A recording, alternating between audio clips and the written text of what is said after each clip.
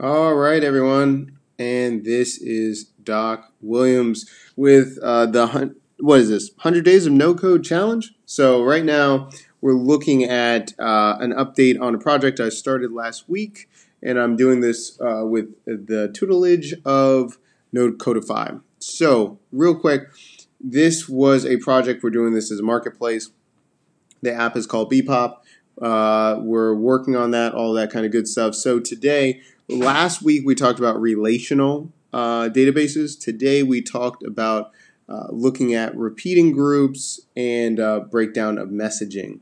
So right here, we built out all of the different aspects of what needs to happen with agents, athletes, and all those things. A couple of things that we noticed was that I needed to add a couple other fields here. The last time I talked about adding, what an athlete needed, we had status. But if you look at it, I didn't even I said nationality. I didn't say team. So I was going to athletes team I needed. And then that's going to be text create. I needed location. Current location. That's for if they want to search for different deals close to them. And I think I'm going to put that. And then looking types of opportunities. Types of opportunities. And then I'm going to have I think I'm just going to say, I guess yes, no, or I can just say opportunities remote, yes, no. And then what I'm going to do is opportunities in person. I'm going to say live events, yes, no.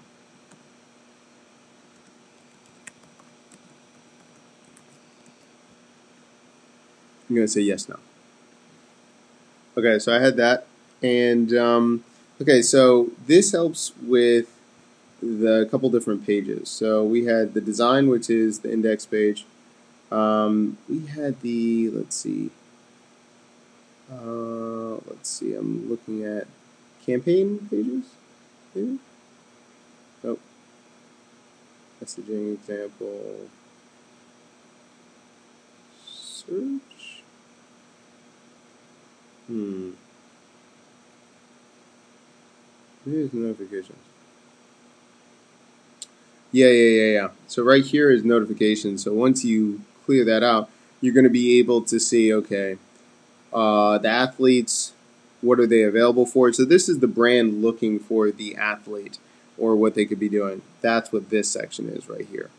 And then I'm going to clone this page and have this for an opportunity page that the athlete can search to. So this is for the brand being able to look for athletes, and then they can click on the opportunity and then message the person. The other version is being able to be an athlete. No, the brand being able to look for specific different athletes. So yeah, we did that. Okay, next section, we're going to look at messaging. So let's look at an example. We just finished up creating a messaging section, and this is for, I think this is for an example showing it what it would look like basically you would only see this section right here if it was a mobile app, right? This is outside the projection, so you would have this. This is an example, but we're going to do one for a full mobile, version of this. But we went through what needed to be happening, the workflow of what's happening when certain things are being clicked on. Oh, one last thing too, the login. So what we did was we did the workflow for the login. Basically, log in as the person if they're logging in. What we had to do also, this is signing up. sign up the user. So we've got to add extra sections of what would happen with signing up the user if they're an athlete, brand, or agent, how that changes. So we have that too. So once we get all of those things done, we pretty much have all of the UX components, UI components done. Then we've got to add those two things. And then what afterwards, we're going to fetch all the data and look at the workflow. Then we're going to start connecting everything. So we had an example kind of like in Sketch. When you clicked on things, what would it do? We're going to do the same thing with this app. And then after we look at the start connecting, we're going to look at the workflows and the elements and actions. We're going to clean up the messaging, what we need to do, and then from there, we're going to see how well it looks. Try to sign in a couple of times, see what happens, and then we go from there. So let's just preview this thing real quick. Spinning up a version. Boom. Right there, guys. Add some stuff. Add out. So, you know, that we're working on things, man. We're working on things. And let me just do mobile. Right? So if it's mobile version, it'll be right there. That's it. Alright, guys. So, thanks so much for watching so far what we're going to be doing.